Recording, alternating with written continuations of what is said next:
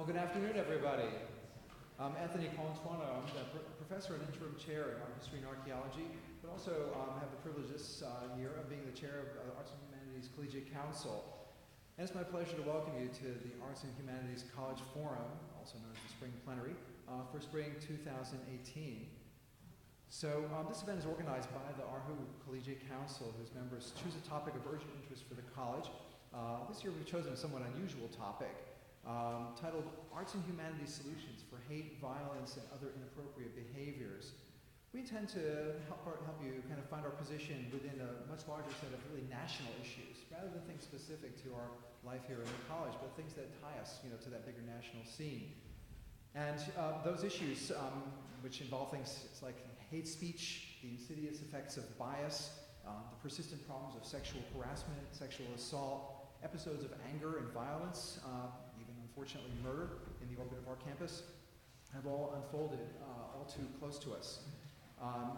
Freedom, after all, is one thing, but its responsible exercise often seems to escape us.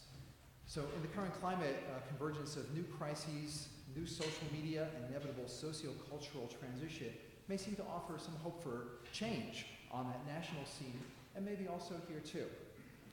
So there's a couple of reasons why I think we ought to address this as an arts and humanities issue specifically. And first, I guess, for those that are involved in the educational enterprise in the classroom, of course, we as humanists and artists are involved with kind of human activities that are products of the human imagination, which is susceptible of a lot more change and a lot more variation than those immutable natural laws that they deal with in the natural sciences or mathematics. So for that reason, we see human behavior as kind of contingent on moments of imagination or genius, perhaps sometimes of the opposite of genius in people's behavior. And of course, the arts themselves, whether we're practitioners of art or whether we're studying art as a kind of historical object, that often encodes discourse that can either be really positive or sometimes encode really bad things from the cultures that produce them. And so we thought that, again, for our educational side, that we might want to talk about some of those kind of issues as well. What kinds of things do we address in the classroom? Whom are we talking to? What are their discourses? What do they bring to our classrooms? Someone out there obviously harbors some very negative feelings when we have these incidents of hate and violence around our campus. How can we get them to change those attitudes while also preserving our educational role to represent those past cultures? At the same time, want to mention too that we don't want to limit this as to a discussion of what goes on in our classrooms. We have a world of the workplace in the arts and humanities as well. Ours is shaped very differently from those of the sciences. For example, we often have very small departments, which makes the power dynamics that much more kind of sometimes uncomfortable, with less recourse, less room for escape if uncomfortable situations arise in the workplace. So what do you think a little bit maybe today also about what our humanities workplace is like, how it might be different for people in our interactions with staff and the power dynamics among faculty and staff, or faculty and students, staff and students. Those are all things that I think are affected by some of the issues that we're talking about here, the attitudes that we bring from our home environment and from our education in our past to the university environment. So I'm really hoping that our three speakers today are going to shed a lot of light on that. I know they will, on ways that we can sort of perhaps understand these bigger issues. And then maybe in discussion afterwards, as they'll sit as a panel, we have a chance to kind of, not grill them, but perhaps discuss with them some of the issues that they've talked about that might get us thinking in new and different ways about our own situations. So our three speakers, I'll introduce really briefly now. Roger Worthington's Chief Diversity Officer and Associate Provost in the Office of Diversity and Inclusion here on campus. Carol Stabile, Professor and Chair, Department of Women's Studies. And Ana Patricia Rodriguez is Associate Professor of Spanish and Portuguese in the School of Languages, Literatures, and Cultures.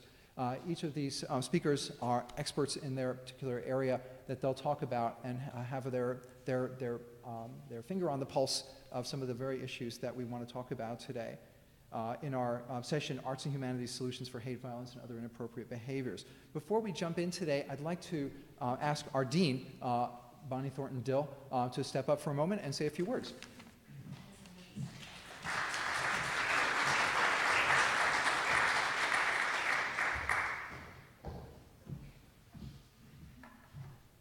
I was going to stay down there, but then I realized we were live streaming this, so I probably needed to come up and speak into this microphone.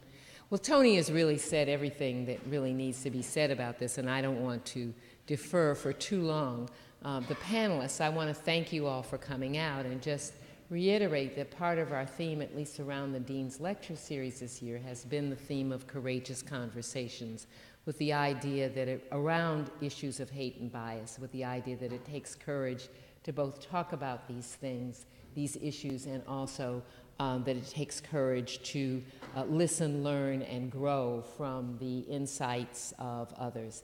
And so that's really one of the opportunities that the Collegiate Council wanted to provide for the college today, is another opportunity to discuss some of these issues, share some ideas. It's been a tough year for us here on campus. It's been a tough year for the nation, and certainly many of the issues that we care deeply about, that we teach about, and that we work with students on have been at the center of these concerns. So I welcome you, and I welcome the panel to come forward and take us deeper into a conversation about these issues. Thank you.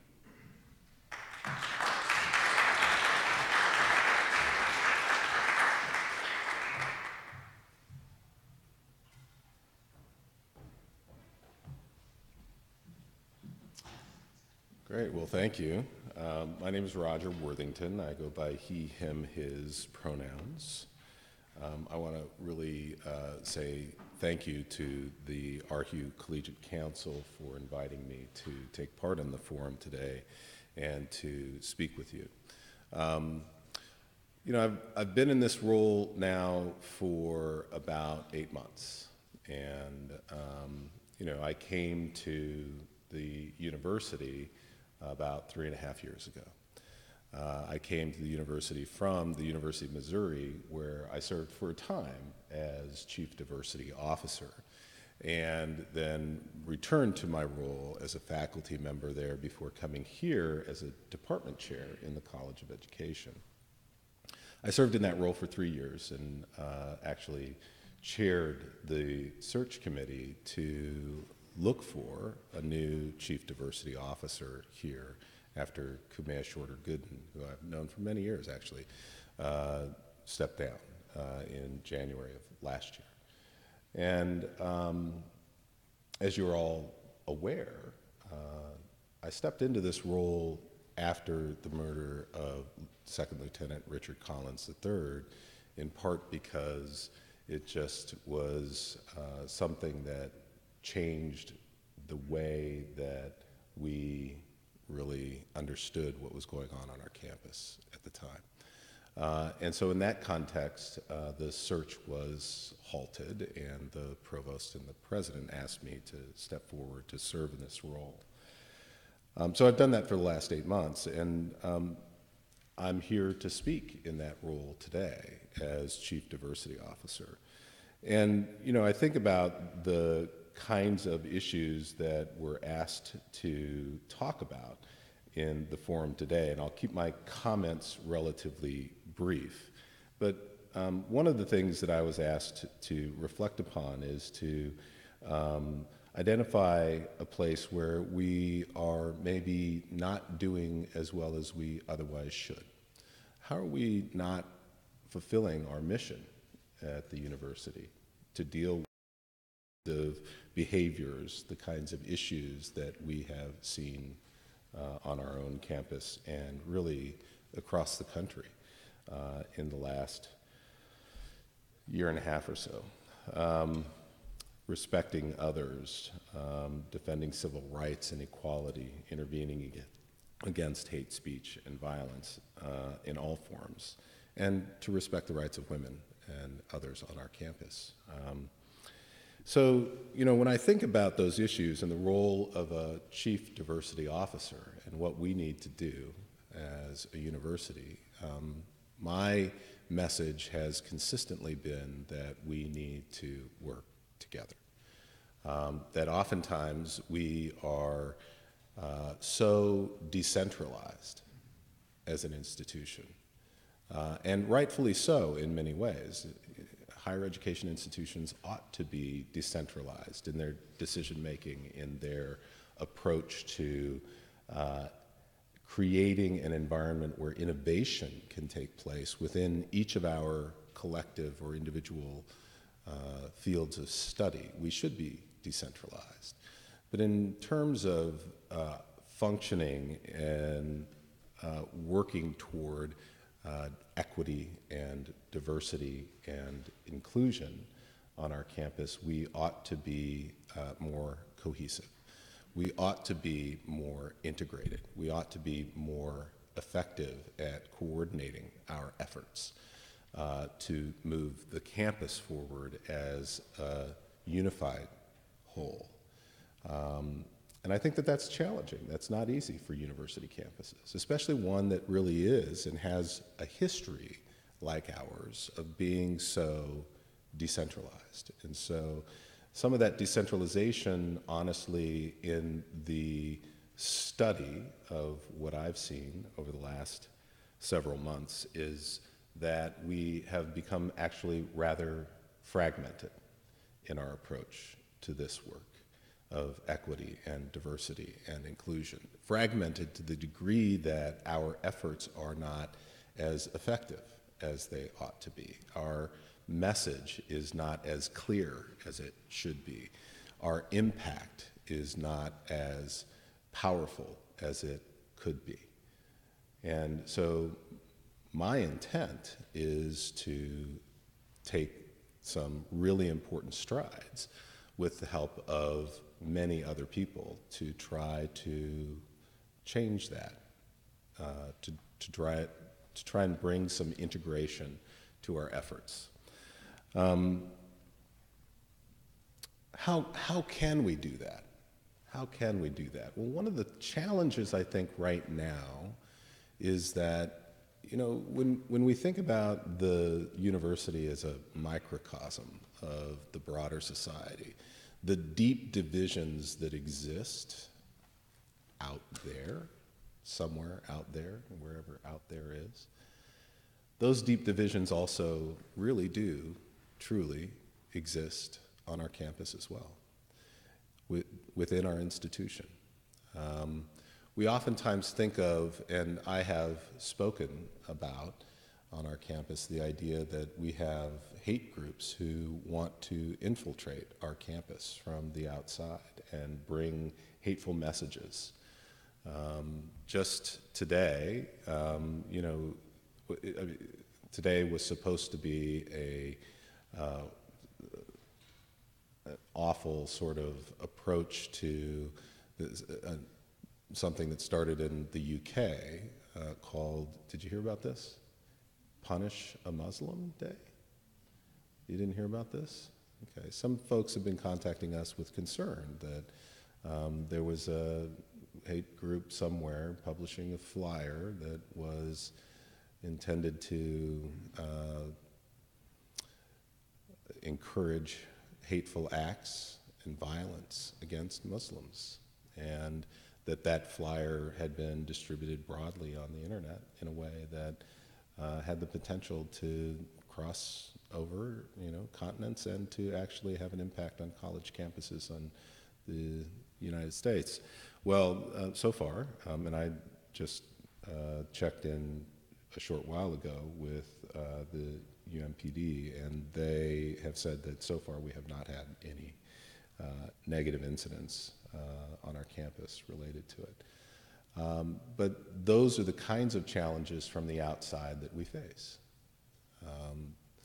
But we have to also acknowledge that as a microcosm of the broader society, that we have to look at ourselves and understand that white supremacist, anti-Semitic views exist here on our own campus, within our own communities.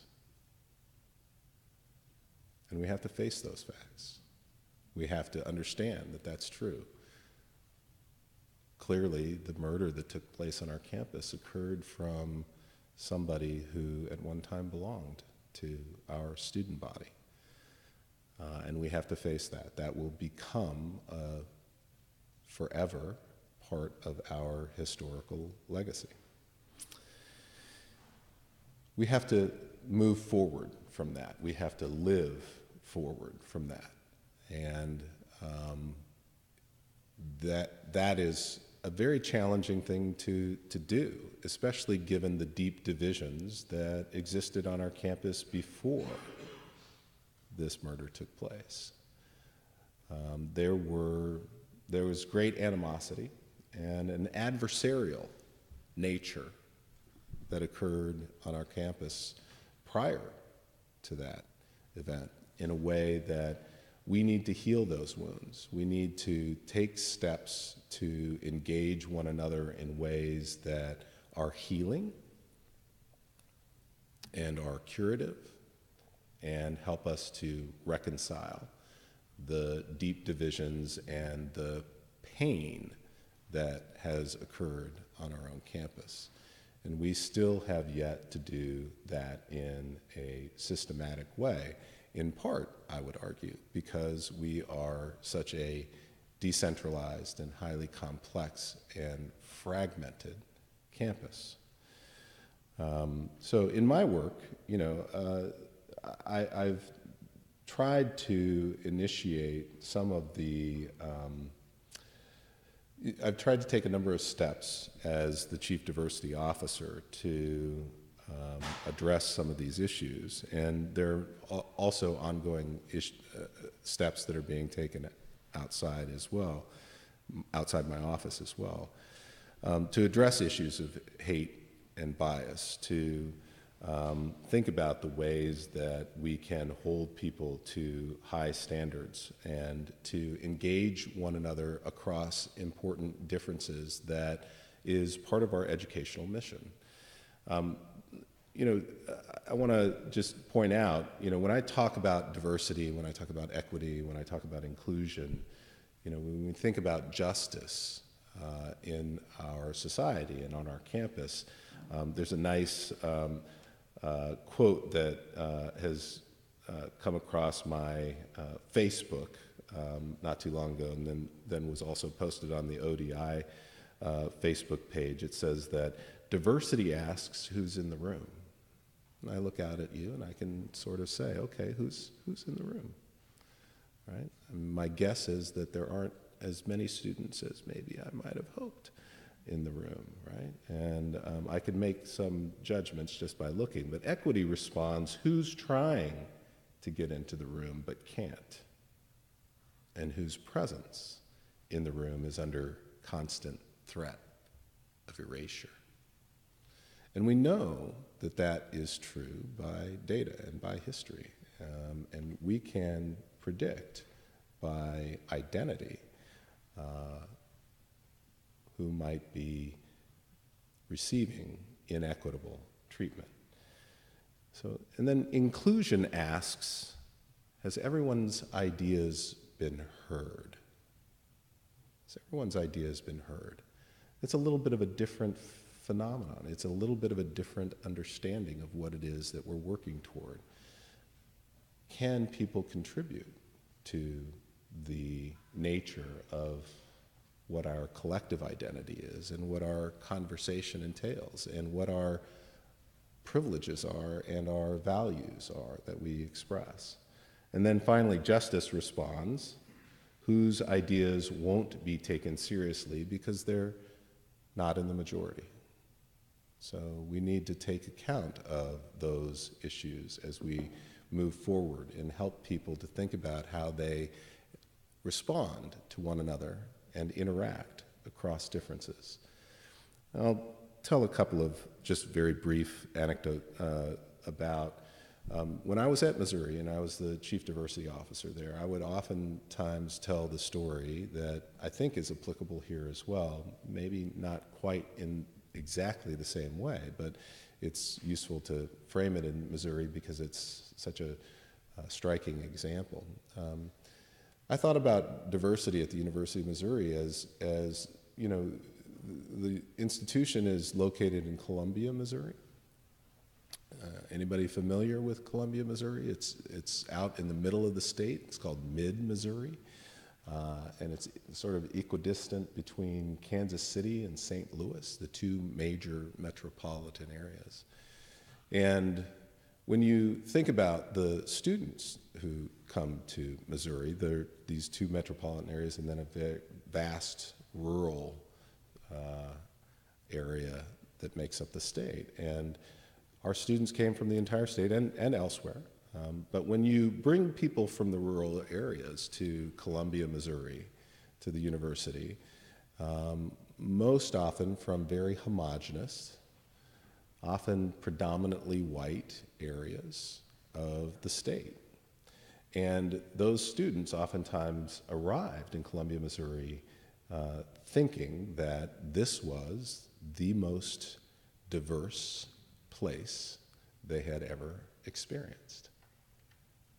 And they also thought of Columbia, Missouri, a town of about 100,000, college town, as the big city. And then you contrast that with students who came from St. Louis or Kansas City or Chicago or Dallas, where we were often out recruiting. And those students often found Columbia, Missouri to be the least diverse place that they had ever encountered, and obviously a small town. And so you take those students and you contrast their lived experience before coming to the university, and you just put them in a lecture hall, seat them next to each other, put them in the dining halls, make them roommates, and you think about how they might encounter one another across just those differences without really particularly attending to other critical issues of identity and worldview and values. And those students were going to have a hard time. They're going to encounter each other in ways that are so drastically different from their prior experience and worldview that there are going to be frictions, there's going to be tension, there are going to be experiences that are normative to students from certain backgrounds that are not normative to students of other backgrounds.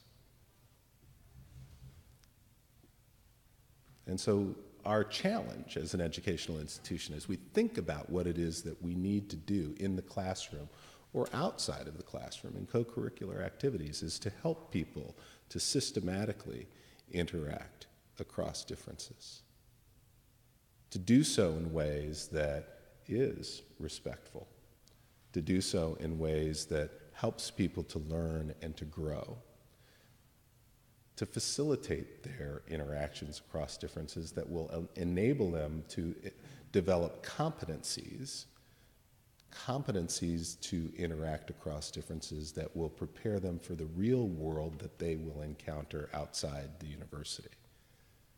Not just in the work world, because I don't really believe in this sort of neoliberal idea of us preparing workers. But everywhere that they will go, we need to prepare them for interacting across those differences. We have to do that systematically. We cannot do it haphazardly or just bring people here as in the notion of simply diversity in and of itself being sufficient. We have to do it in a way that takes into account equity and takes into account inclusion and takes into account justice so that we are systematically preparing our students and ourselves to do this work that needs to be done.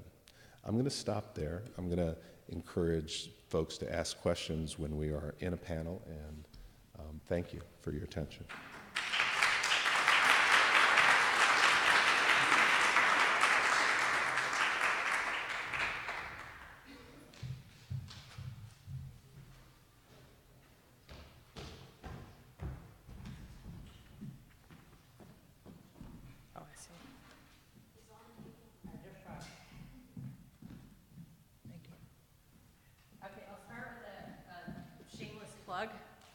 For an event that we're having that people might find interesting. It's coming up later this month. Good afternoon, everyone. Hi. I'm glad to have this opportunity to talk to you today, and I wanted to thank Professor Colantuono and the ARHU Collegiate Council for inviting me.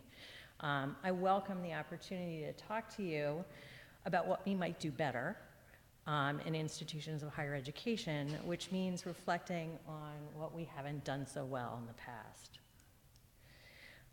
So my presentation is an interesting contrast to Roger's, because I think that when confronted with the enormity of the political situation that we're facing right now, I find myself trying to really focus on what I can do and to break things down into small pieces, so to give me hope and to make things feel a little bit more manageable. So I'm going to focus just on one little piece, one aspect of sexual harassment on campus.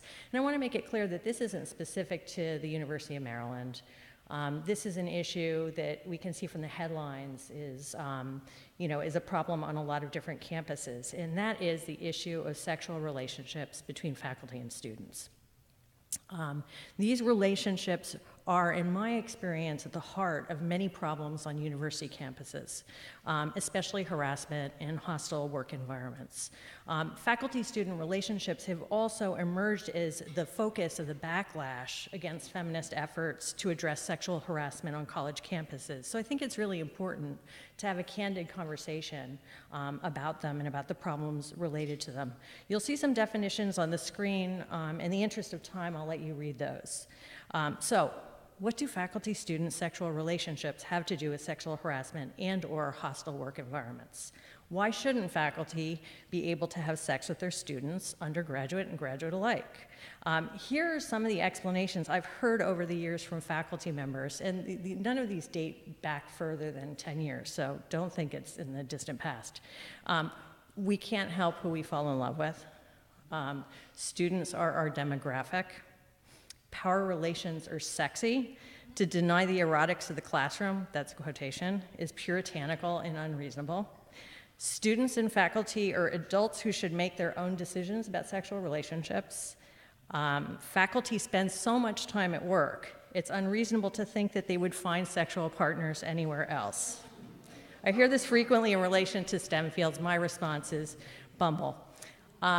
Smart people are turned on by smart people. And that was in an article in the Chronicle of Higher Education just last week. So, taken on their own, these sorts of justifications are not without merit. But in the context of higher education, these responses deny all the ways in which faculty-student sexual relationships reverberate beyond the two people who are having sex. Those who seek to justify faculty-student relationships maintain that individuals have the right to have sex with anyone they want, regardless of power relationships or context.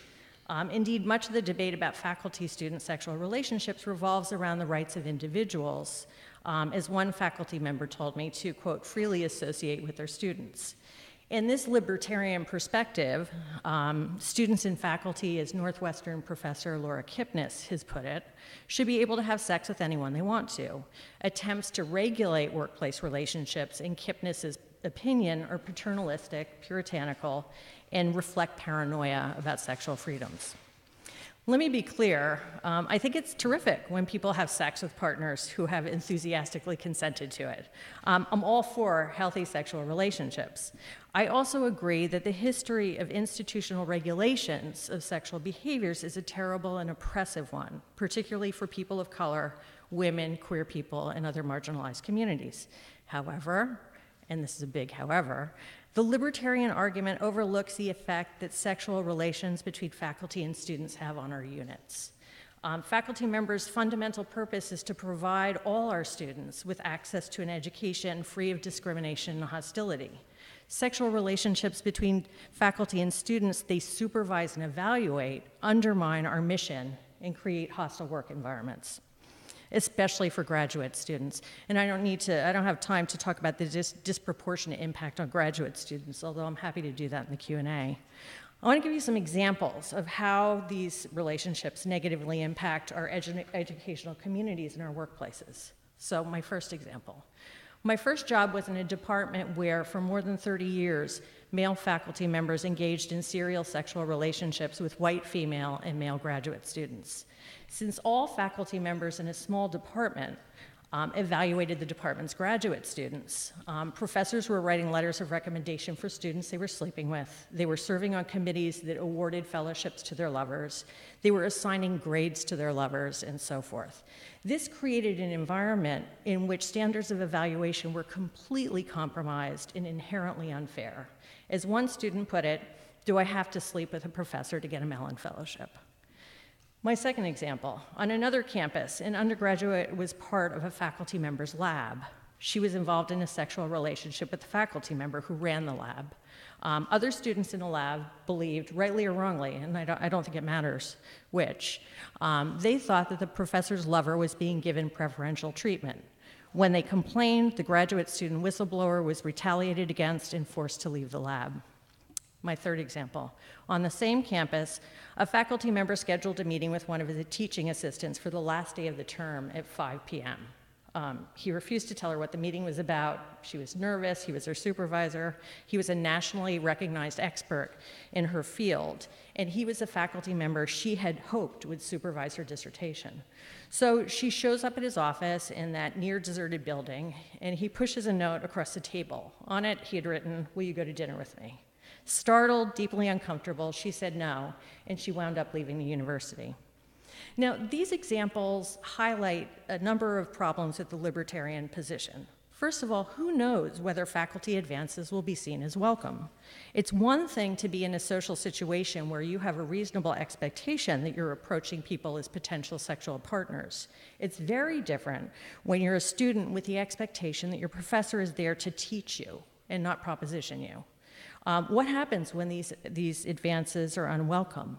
What effect does it have on our students? Two, the issue of consent in faculty-student sexual relationships is a vexing one. The power differential is massive. The possibilities for coercive behavior is multiple. Can a relationship where one person has supervisory or evaluative power over another truly be consensual? Talk to people who've experienced unwelcome sexual advances in the workplace, and you'll get a sense of these complexities. Think about how it feels to be the only woman in a math class where you've had to say no to sexual advances by most of the men in your class. Think about what it's like to have your teacher shut his office door, move close to you, and put his hand on your knee. And when you're put in the position of rejecting a faculty member's advances, what are the implications on your career and on your future? The third point is that the libertarian position doesn't consider the broader impact that I've hinted at before of student-faculty sexual relationships on classrooms and departments as places where we work and learn. Take the faculty member who was involved with the student in his lab. He obviously didn't consider the impact that his relationship would have on other students working in that lab. He cared about his sexual desires as an individual. Professor Kipnis is guilty of this too, in her nostalgia for the good old days when faculty members slept with graduate students in a kind of boozy haze. Leaving aside the problematic issues of consent, these behaviors created toxic, alienating cultures for all those who didn't participate in them, not to mention the students who were casualties of those cultures. That is, even if, and it's another big if, faculty and students eagerly encounter each other as individuals on an eroticized but even playing field, these relationships affect the entirety of the educational environments in which they take place. So, against the libertarian position, and this is my positive move, I'd posit a community-based approach. As professors at research institutions, we're entrusted with teaching our students and educating them. We have great power and influence, and I don't think there's a day that goes by when I don't go into my classroom and think about that. Our responsibilities entail a specific kind of attitude toward our students, not as potential sexual partners, but as adults we teach and mentor. Our students are here to learn and complete degrees and not to navigate complicated sexual relationships with faculty members. When members of our community regard their students as a dating pool, that undermines our mission and has the potential to create hostile work environments that affect us all. So, what's the solution? While most universities don't ban relationships between faculty members and students, most have policies that note that these relationships present potential conflicts of interest. And the UMD policy, is that it? Yeah, It's up there. So if we're serious about preventing sexual harassment in hostile work environments, I'd encourage, and this is not unique. I mean, a lot of universities have the same basic boilerplate policy. But if we're serious about getting in the way of sexual harassment in hostile work environments, we need to rethink a number of things. First of all, we've devoted so many resources, probably still not enough, to researching and thinking about consent when it comes to our undergraduates. But I think we need to do a better job of educating faculty in particular about why sexual relationships with students are such a problem. Maybe faculty also need to have training in consent. We also need to clarify policy. Because of the impact of these relationships on the workplace, sexual relationships in which one party maintains a supervisory or evaluative responsibility over the other should be prohibited. What that means is if you're supervising a student or you have a reasonable expectation that you will be supervising a student, you shouldn't have a sexual relationship with them. We need to communicate policies to faculty and graduate students very clearly, explaining why these relationships are prohibited, because I think that there are many misunderstandings and miscommunications about that. We also need to have a sense of what kind of disciplinary action will be taken if the policy is violated. And for those who have to adjudicate these cases, this is often the problem, right? We say, that they're prohibited and that disciplinary action may be taken. But vague policies lead to uneven and unequal implementation. I think the other thing that we need to do, honestly, is we need to report and record information about faculty members who violate policy, as well as intervening in departments where these behaviors are routine. And we talk about these as the secrets that everyone knows, right? Departments on college campuses where advisors routinely warn graduate students not to work with faculty members, places where people understand that these behaviors are routine and normalized.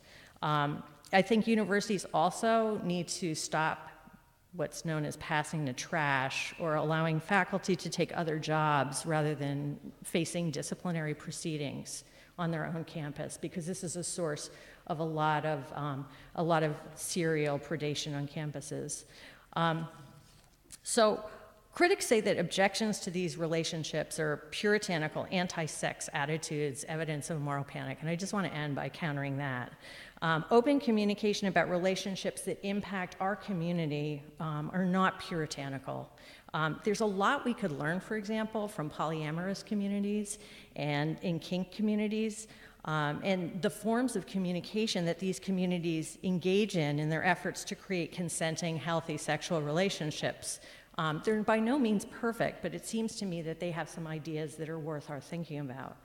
Moreover, my preferred policy doesn't ban faculty from dating students, although I could be convinced. An effective policy would very simply state, that, again, that you can't be in an intimate relationship with a student you supervise or evaluate, or have a reasonable expectation that you'll supervise or evaluate.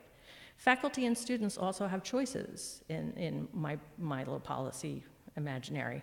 They can wait until they're no longer in a supervisory relationship to initiate an intimate relationship, or they can remove themselves from that supervisory relationship. And if they're unwilling to do either, I think there's something fishy going on, and I think our students deserve better than that.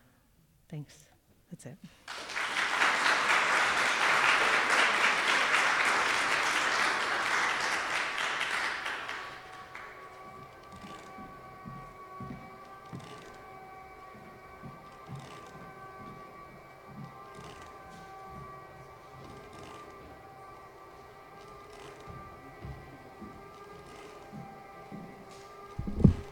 Is it this one? Good afternoon, or is it this one? This one? Okay, I'm somewhat short. Okay, thank you very much for being here this afternoon. Thank you for Professor Colentano and the Collegiate Council for including me in this conversation. So I'm gonna do something different, I guess, more along the lines I'm gonna be talking as a Central Americanist, one of the few, probably the only one on this campus. And less about, teaching, which is what I do a lot of talking about. But I'll preface what I'm going to talk about. And I will be talking about immigration especially Central American immigration, which is, the big boogie, shadow out there right now. And I want to preface that these are issues that are really impacting our population right now, our students. So I do a lot of community-based teaching and research and work. I do a lot of community engagement work. I lead students to do work with the community. So these issues that I'm talking about today are really relevant, especially to me as a Central American, a Salvadoran immigrant, a 1.5er that came as a child who completely identifies with DACA students, although I'm not a DACA student, obviously. But, all these issues that, are impacting the world. And so, as you know, Central American Salvadorans, are the big Latino group in this area, so a lot of our students are of Central American heritage. So I'm just going to talk about, that context and also make allusions to Dr. Martin Luther King. And in my service learning classes, I always preface my classes with a reading with Dr. King, the Drum Major Instinct. So I'll be citing from that essay or that sermon. Okay. So, in 2004, on a visit to Costa Rica, I found myself in a packed movie theater in San Jose with a friend. We were there to watch the climate thriller The Day After Tomorrow. I don't know if anybody has seen that. It's been a while. About an apocalyptic weather event that hits the northern hemisphere and sets off a new planetary ice age. The film stars a young Jake Gyllenhaal and Dennis Quaid as a father and son dyad trying to make it through the storm and back to one another. An allegory of sorts for our times, I have often thought of that film, especially as the United States exits the Paris Climate Agreement, is about to lift restrictions on carbon emissions, and is throwing the world into general chaos these days. But my thoughts also returned to that film screening in 2004 for another reason. Midway through the film, in a climatic scene, so to speak, people from the US are seen fleeing south towards Mexico, where climatic effects are less severe. At the border, the climate refugees from El Norte are denied entry into Mexico. In that theater, on that day in 2014, the Costa Rican spectators clapped, whistled, and hooted gleefully at the sight of US refugees stopped at the border. A cautionary tale of sorts, that film not only warned us about impending natural disaster, but also the turning tide after decades of US interventions, particularly in the Central American Isthmus. What in the United States was often deemed as its manifest destiny, its obligation to fight cold wars in the name of democracy and other exceptional ideals, in Central America at least, all that was played out in US-sponsored interventions, wars, and massacres, with lasting impact to this day. The clapping at the sight of US refugees at the Mexico border reminded me that when the tables turn, there might be no compassion for the United States. Now, as a Salvadoran immigrant myself and a scholar of Central American history, culture, and literature, I am very familiar with the dominant role the United States has played in the Isthmus and the Americas as a whole. The story of US imperialism is too long to tell, but includes overt, covert military intervention, big stick and dollar diplomacies, not so good neighbor and other policies, underhanded trade agreements like CAFTA-DR, and a cast of thousands of US robber barons, filibusters, School of the Americas trained advisors, border and custom agents, and others protecting US interests and borders, whose effects linger in the region. The scene at the border in that movie packed a punch, dense with historical meaning and foreboding that I could not soon forget. I use this image to remind us that surely empires do fall, that climate change is real, that destruction is possible, that hate, arrogance, and exceptionalism have lasting impact, and that historical wrongs can boomerang and hit us hard unless we are willing to be critical of our own narratives and flip our scripts.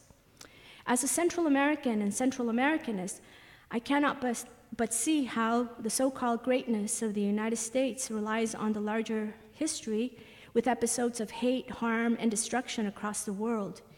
Indeed, on the eve of the anniversary of Dr. Martin Luther King Jr.'s assassination, I'm reminded that in his February 4th, 1968 sermon, The Drum Major Instinct, Dr. King cites the Gospel of Mark, where James and John ask who is to be seated to the right and left of Christ. In other words, they attempt to claim their rightful place. Dr. King uses the apostles', and I quote, desire for recognition, end of quote, to reflect on what he calls the drum major instinct, end of quote. The very drive to be first, to be important, to surpass others, to be exceptional, to be led by ego, in some to be great, as we hear so much of today. To be led by those who seek greatness means that the rest become joiners and consumers of that narrative of greatness, even if it has supremacist overtones. He warns us of a time when, and I quote, the drum major instinct can become destructive if left unharnessed, end of quote. If it can drive one to boasting self-absorption and, I quote, trying to push others down in order to push oneself up, end of quote. And, to quote again, engage in some of the most vicious activities, end of quote, such as hate, discrimination, homophobia, and his words, snobbish inclusivism at the root of white supremacy and all the isms that there are. At a macro scale, Dr. King goes on to say, and I quote again, that what is wrong in the world today is that nations of the world are engaged in a bitter, colossal contest for supremacy, end of quote. He warns us, and I quote again, that if somebody doesn't bring an end to the suicidal thrust that we see in the world today, none of us are going to be around because somebody's going to make the mistake through our senseless blundering of dropping a nuclear bomb someplace, and then another one is going to drop, end of quote. And I feel that's so relevant today. He says, and I quote, because his words are so impactful and wise, nations are caught up with the drum major instinct, end of quote. And again, nations in which we live, the nation in which we live is the supreme culprit, end of quote. In his sermon, Dr. King called the U.S. to task on nuclear armament, the Vietnam War, and other war crimes, and its reckless course to world and domestic power. I used Dr. King's sermon thus to arrive at the present moment in which a war has been called, just this weekend alone, on Central American refugees fleeing great violence, social violence, and coming in caravans to the U.S.-Mexico border in search of asylum. Pregnant, undocumented women put on the fast track to deportation. DACA young people denied the promise of belonging and citizenship. And judges who will be ordered to meet a new 700 deportation per year quota system in order to receive a satisfactory performance rating and to ensure, and I quote, cases are completed in a timely, efficient, and effective manner per the Wall Street Journal. And of course, I just learned that, troops are going to be sent to the border, and, that's pending the construction of the wall, which already exists through great part of the U.S.-Mexico border. If Dr. King were here, I think he would tell us that rather than practicing hate on immigrants, we should, and I quote from his sermon, be the first in love, first in moral excellence, first in generosity, end of quote. To reach its greatness, the United States as a whole has to serve and be on the side of justice and truth.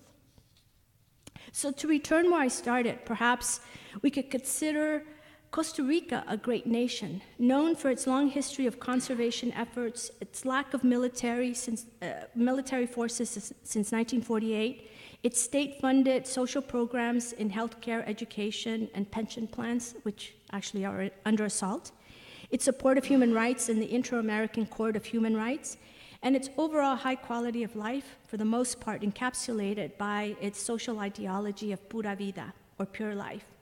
When any Costa Rican greets another, the most likely reply is not, well, thank you, but pura vida, mae, pure life, good life. It is not surprising then that Costa Rica for years has ranked high on the Happy Index survey, way above the United States. Although like the United States, the small Central American country shares a high cost of living historical border disputes with its next-door neighbor, Nicaragua, and xenophobic tendencies against immigrants and a fear of browning and racialization in a country that considers itself white. Like the United States, Costa Rica is a multiracial society with lots of challenges, but that this past weekend elected its 48th president, Carlos Alvarado Quesada, a novelist and former labor minister, who ran on the platform supporting same-sex marriage, with his running mate, Epsie Campbell Barr, an economist, author, intersectional thinker, politician, and co-founder of the Citizens Action Party and the Women's Forum of Central American Integration, the first Black female vice president in the Americas. In electing them by a wide margin, Costa Ricans voted down the agenda of the opposing candidate, Fabricio Alvarado, a conservative, anti-LGBTQI evangelical pastor and also a TV newscaster. Upon winning, the new president said, and I quote, "Today the world is watching us, and we sent a beautiful democratic message," end of quote. So, I think the United States has much to learn from a great country like Costa Rica. Thank you. I'd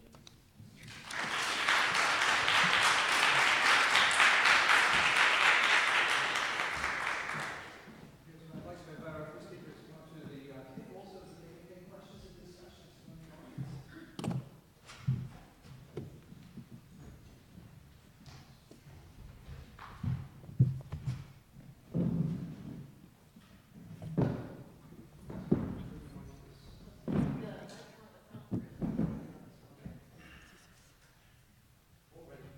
So I'm hoping that these very stimulating presentations have got your brain cells turning a bit. Certainly, these are three very different and very kind of personal perspectives on the kinds of issues that we face. So would anybody like to address a specific question to any of the speakers, or just a general question?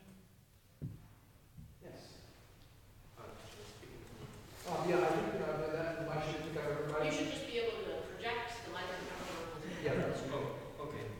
Mr. Washington. I'm an electrical engineering student here at the University of Maryland. You had, at the end of your talk, you talked about the neoliberal idea of college purity as worker development. It wasn't exactly what you talked about, but I was interested in that. And, like, where you think that stems from. Because in the STEM fields, I know seeing science and technology as pure worker development is a lot different from, like, the liberal arts university where they see education as this process that is developing some sort of individual with like infinite degrees of freedom in society beyond like just being a worker bee in like the machinery of the world. So can you comment on that, maybe in like a relation to that of how that plays into your view at large of like the other things you talked about? I don't know. That's a weird question. It's a great question. It's a very difficult one, complex. I almost regret having said what I did. Only because, I think that the idea that we prepare students specifically for a workforce, makes people into commodities. And we ought not to be doing that, in my view. That's not my value.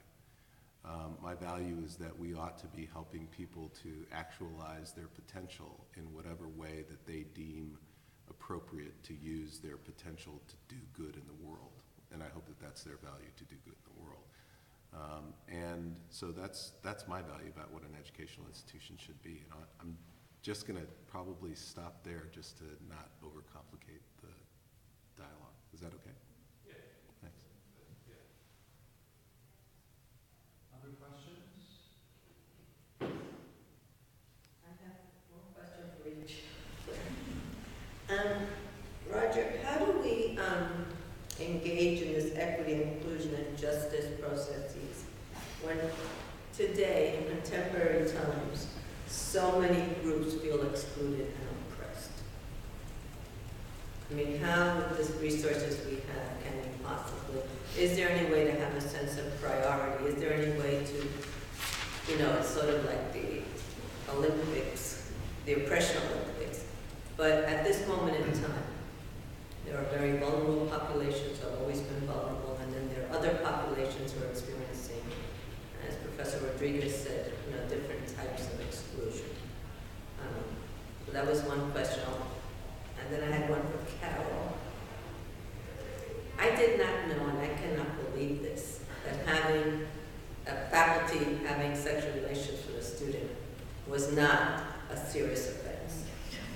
I did not know that. After 35 years in the academy, I can't believe this. So, the question is, what do we know that is being done? And how do we outlaw it? I heard the libertarian point of view, but at least in the institution. And for Professor Rodriguez, my question was, the community here, particularly in Prince George's County, is increasingly growing Salvadoran, who are really a disadvantaged population, and Guatemalans also.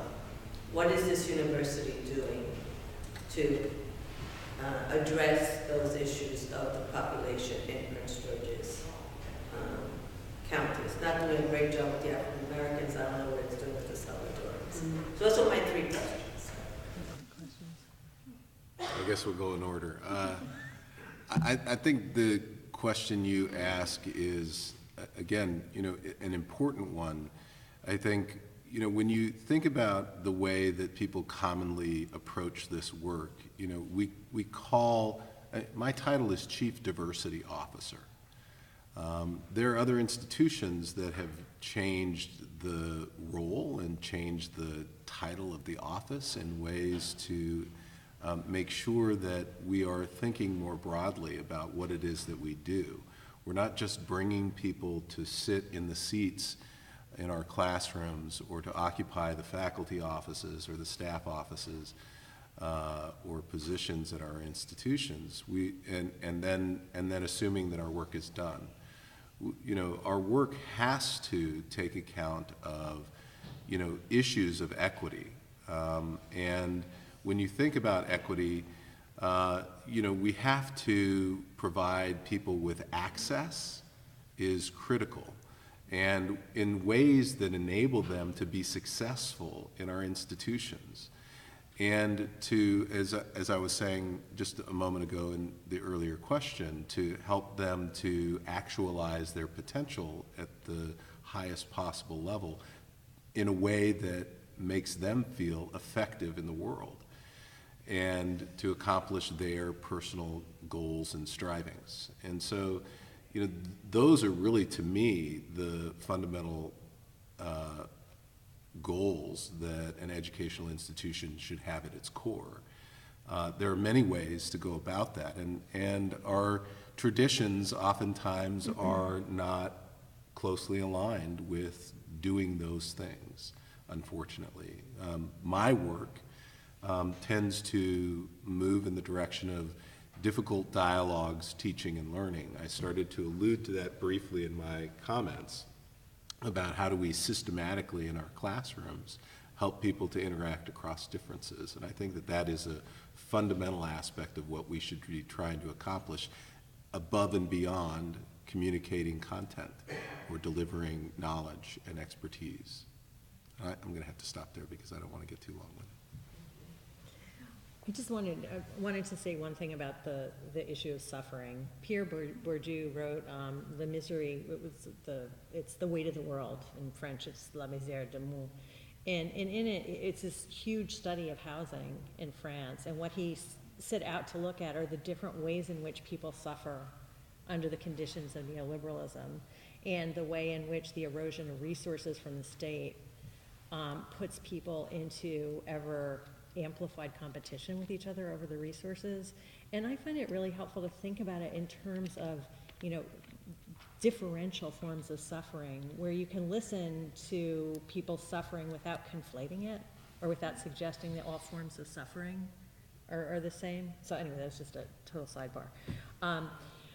The question about what you do is, I think that the policy has to be clearer. Right? The policy has to say that if you're in a supervisory or evaluative relationship with a student, those are prohibited, right? And if you are going to engage in that, then there will be disciplinary action. I think faculty also don't know that if they're in a sexual relationship with a 17-year-old, that's illegal, right? I mean, so in some of these cases, these are criminal offenses. So I think that we have to have clear policies, and then we have to be willing to, across the board, enforce those policies. I don't care how much people bring in as fundraisers. I don't care how senior they are, right? And we've seen these cases like at the USC Medical School, right, where the dean got ousted after lots of terrible behaviors and years of terrible behaviors with students, but also hired people who agreed with that, right? Who were accomplices in reproducing that culture. So two things: clear policy, and the second thing is enforcement. And thank you for that question.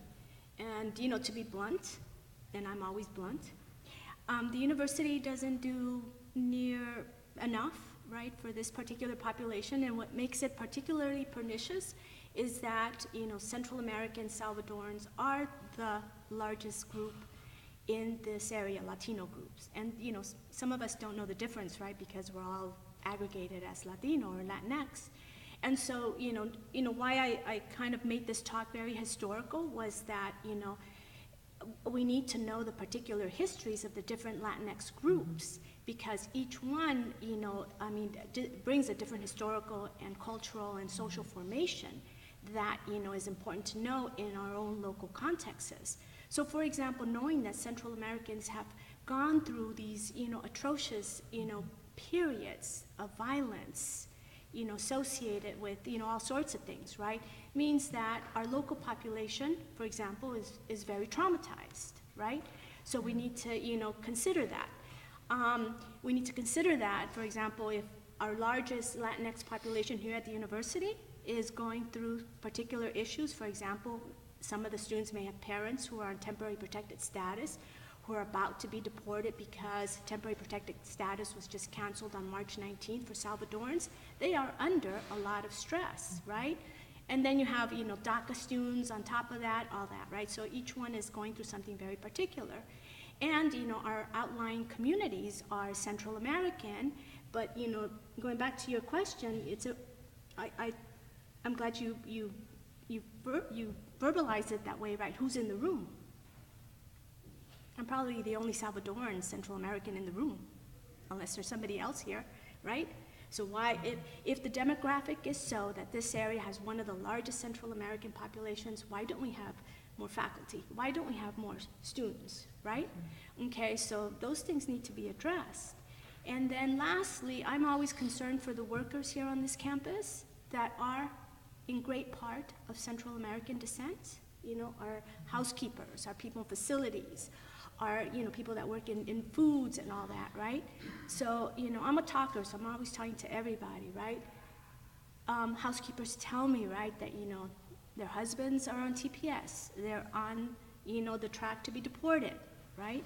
And so what does that mean for a mother who's going to remain, be a single wage earner on this campus, right? So I think that, if we were cognizant of all that, we would develop programs to be able to assist people, because, the fast track to deportation is looking massive to me. It's looking more massive than, the deportations of 1954 and 1930 of Mexicans. And it's going to happen in our area. And some of us will never notice, because these invisible people, they're invisible and they're going to be gone. Just like, in the film, A Day Without a Mexican. So, I'm very concerned.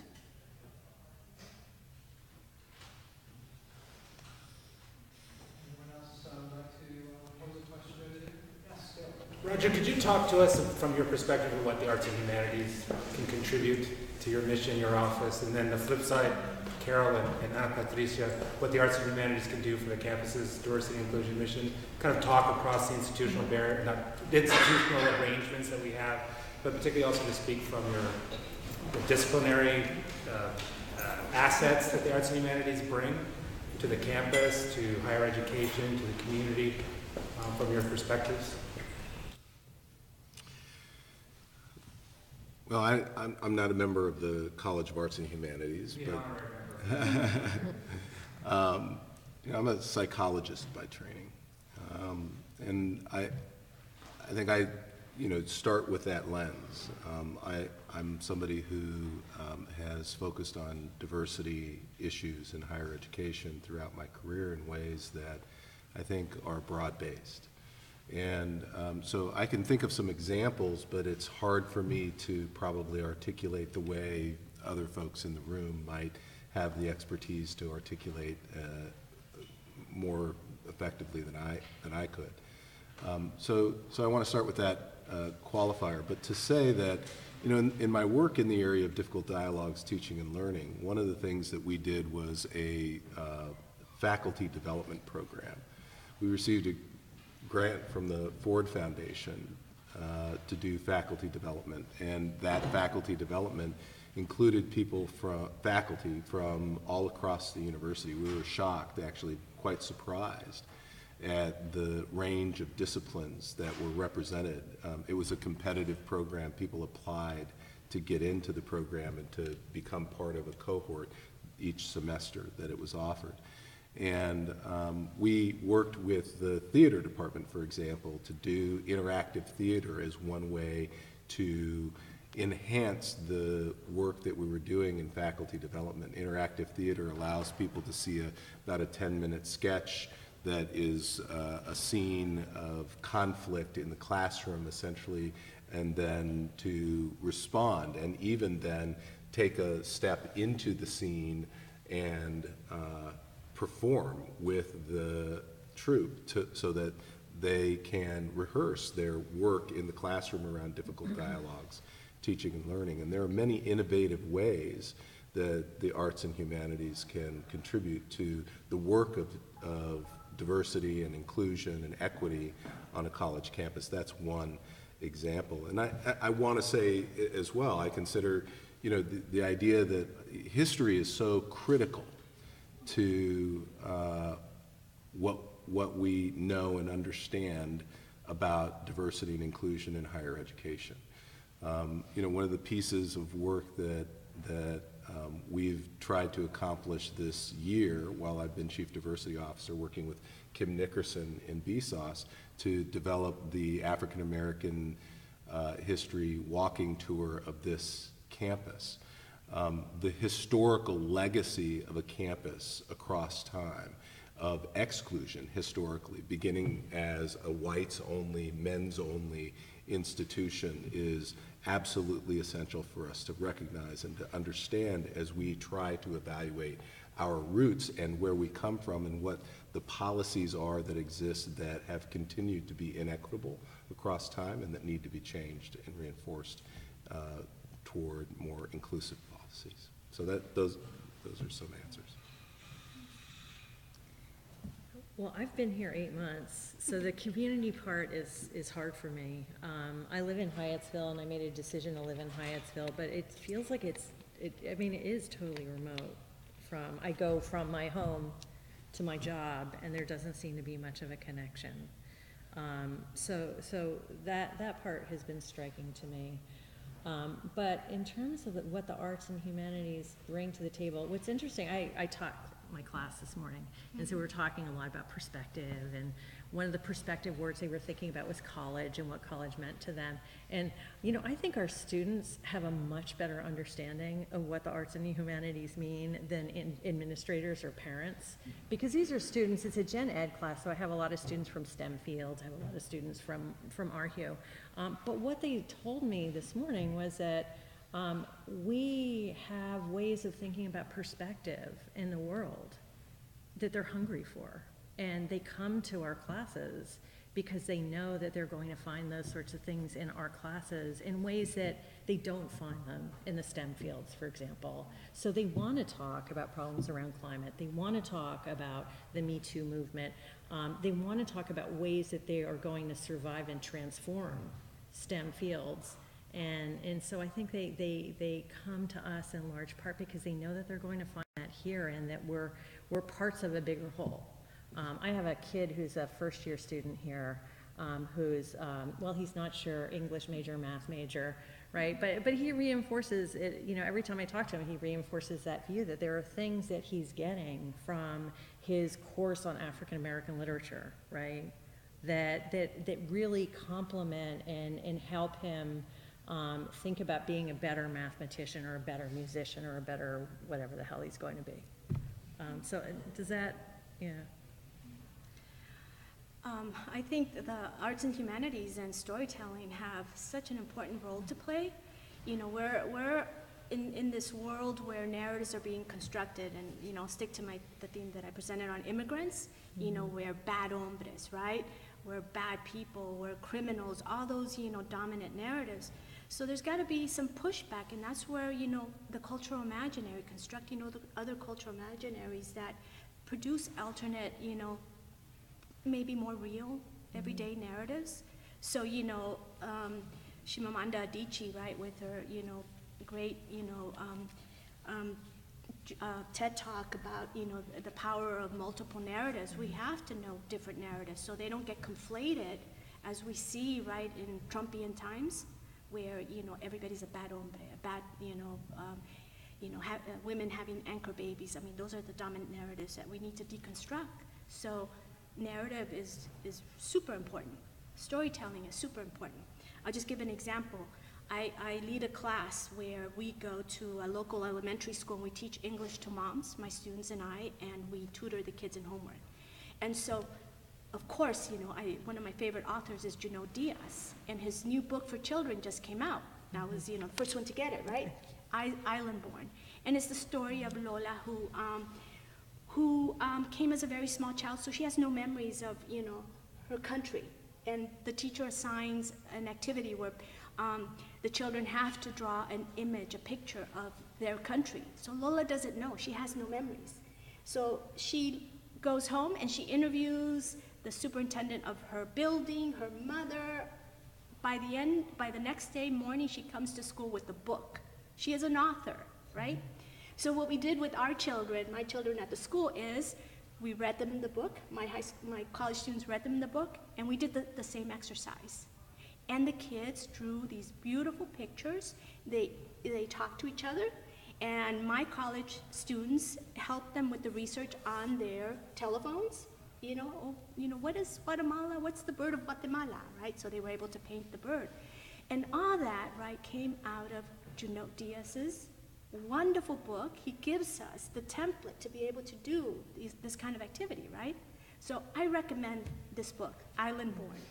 It's just a beautiful story, and the illustrations are wonderful. Excellent answers that go right to the heart of what we're trying to do, is to sort of find the arts and humanities place in this discussion. I see still some things that look like there's questions for me. Anyone else like to pose a question about now? Yes, another question. I have one for Carol.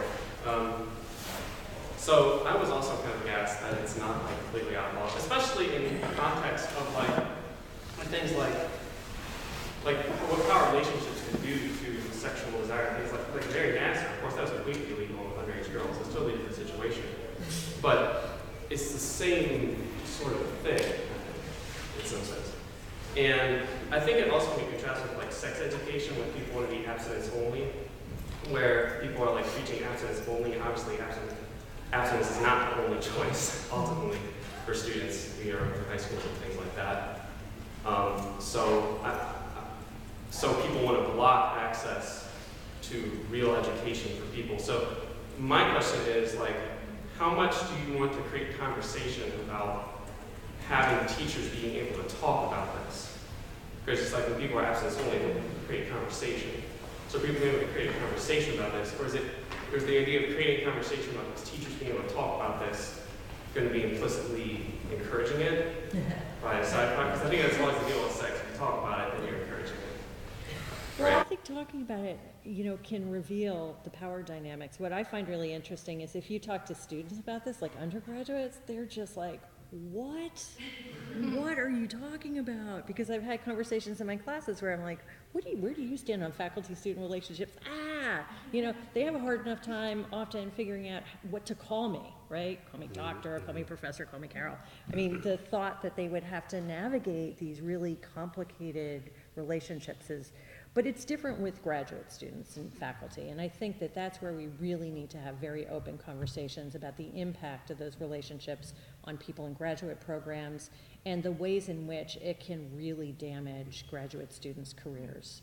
You know, because I've seen that happen on a number of occasions. People come to work with people, they make advances, they rebuff them, there's hostility, and then as I gave the example of the department I was in at the University of Pittsburgh, where it was so commonplace that it made the rest of us feel as though everything about our work lives was compromised, because we couldn't, it was impossible to be fair in the face of that. And to me, that's often one of the most difficult things to do if you're in a graduate program, is to try to be, you struggle to be fair, you struggle to make sure that everyone has access to the same resources and that you're treating people the same way. So. Yeah, I want to add, I think probably with graduate students, it's more, because there's slightly more level of learning, so like smart people, libertarian or libertine. I think Yeah. really I like that, yeah. I think it's the attitude of liberalism, it's got the same prefix there, so it's the same ideology of like, whatever we want, so, you know, that viewpoint will probably never die, but how you react to it administratively is like wildly important, and, you know. Yeah, and I think, you know, the idea that, you know, the proximity of graduate students to faculty makes it maybe a little bit more acceptable is actually not borne out in the literature. Yeah. You know, for years I taught an ethical and legal issues course in professional psychology, where I would cover survey research that interviewed doctoral students years after they had some sort of sexual contact with a former faculty member of their own. And in the vast majority of cases, mostly women, they realized, even in the wake of consensual sexual relationships, that it was damaging to them. And it was damaging in a number of different ways, both psychologically as well as professionally, potentially for many of the women. And that the professors often used manipulative tactics to coerce them into relationships using power in ways that were sort of hidden at the time, but more obvious to them later on after the fact. So there's data out there that shows that these kinds of relationships can be damaging, even with those proximal relationships, long after the fact. Yeah, I want to add one more thing. I think the deal is that, you know, in those relationships, I think it's sometimes there's precedent like of being a manipulator and a manipulatee, and I think it goes both ways too, like from student to teacher and teacher to student, and you know, because in a PhD candidate student's case versus a PhD person versus a student that may be trying to get something from a teacher because the teacher's hanging with the student, it ultimately doesn't matter. So I think we need to look past the paradigm of which way the relationship or like for what reason it's happening, and just create some simple set of rules and conversations that apply to them, with no assumptions about what may happen. A lot of different things probably have happened. It does happen.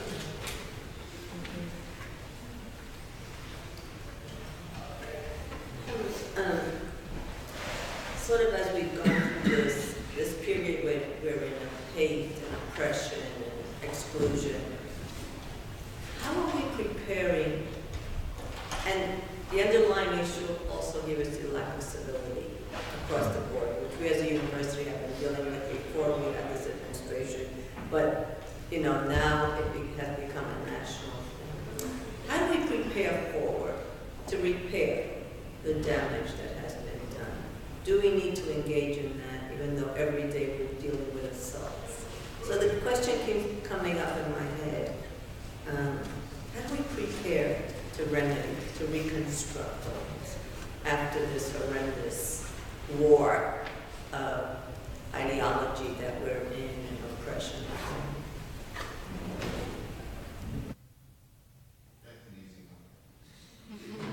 Oh, then you're going to want to answer it.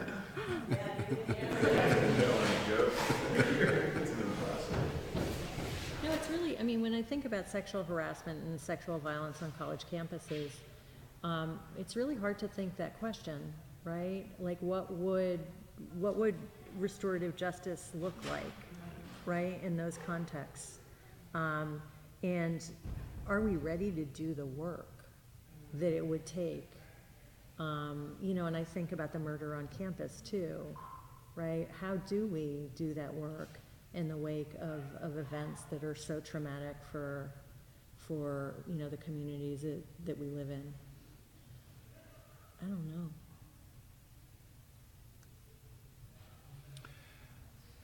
I think it's That's really, Roger's job. yeah. Thanks. You know, I don't have a good answer to the question. I think that we are dealing with something that, you know, I've referred to and others have referred to as the new normal in higher education. You know, this idea that we have hate groups who really are targeting higher education institutions for recruitment and for getting their messages out, because in some ways they see us, and you know, this is the Anti-Defamation League was on our campus, and they've, you know, a couple of different times, and they've talked about this. These hate groups see us as soft targets, right? And that's a kind of militarized term, but it is, you know, sort of the notion is applicable that we somehow help them do what they would like to do, and that is recruit new members, young, impressionable students who come from some communities that probably have, you know, bias deeply embedded in them historically over time, and also, you know, just in terms of, you know, the activism that occurs on college campuses, pushing up against them when they do show up tends to help get their message publicized more widely, and they reach more people by doing that. It's a very, very difficult thing for us to think about. How do we, I mean, this isn't necessarily new. In 2007 at the University of Missouri, we had neo-Nazis come and they marched along the edge of campus. They were dressed in Nazi uniforms. Richard Spencer dresses in a suit. He looks a lot like I do today. And he tries to communicate in a way that is not, you know, throwing his arm in the air and you know, goose stepping you know, across, you know, the campus. It is, I mean, what they did at Charlottesville is pretty substantially egregious and was intimidating and threatening, and you know, I was just on that campus and helped them engage in a restorative justice kind of dialogue over the course of 2 days. But they're healing just like we are, and there's lots of healing still to be done. Healing is a process. There's no quick solution, there's no silver bullet for it. But I do think that being willing to engage each other across differences, being willing to let go of the animosity and the antipathy that has been part of our past, and trying to engage each other as a community and to embrace one another, even across differences, so that we can try to accomplish something that is in the common good. We have to start thinking that way first, and I don't think we've quite done that yet.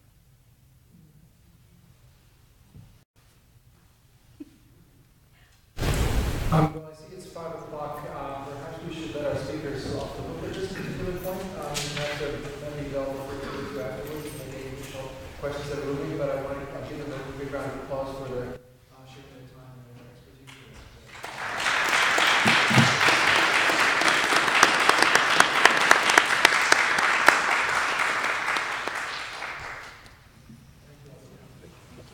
Thank you. It was good seeing you.